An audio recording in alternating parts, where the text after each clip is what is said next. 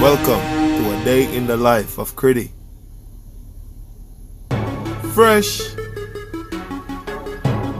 Let's make some coffee. Now I could make my coffee inside the truck stop, but I like to make it fresh. Let's get it.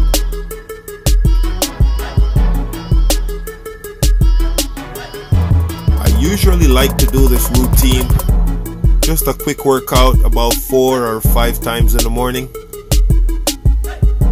Get my blood pumping, get my heart rate up. Just be consistent. Don't have to be half an hour every time.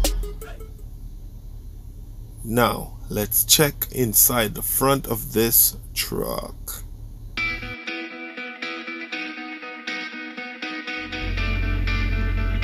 You want to make sure you check your windshield wiper fluid.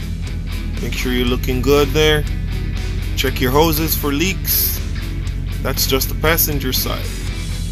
On the driver's side, check your antifreeze or your coolant level. Make sure you're good on that. Want to check your engine oil, take that out. You want to make sure you check your power steering fluid. Want to go under here and check my belt. Make sure it's not loose or dry rotted. And then, you just want to make sure that there is nothing loose there. Everything is all connected. There is no leaks up top. Your hoses are all connected. Normally look underneath the truck if there is any leak overnight or any form of dripping of oil or anything. You would see that. Now, this is called the safety latch. Make sure you check that whenever you sleep, whenever you go in to use the restroom. Guys are stupid and might want to pull it out. Okay? You never know. And then we just want to check our glad hands.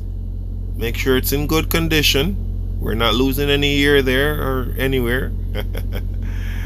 And then this is when I usually use this time to do a walk around. Check my tires. Want to check your lugs. Make sure there's no signs of any rust. Check your hub seal. All of that, guys. Gotta enjoy what you do.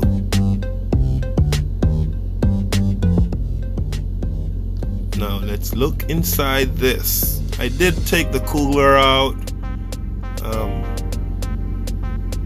You can see here, nice and clean inside.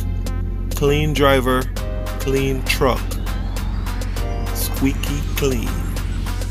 Took the passenger seat out. Normally I would have a fridge or an electric cooler over there with my Instant Pot or my microwave. Nice and clean truck, guys. Bed brand new.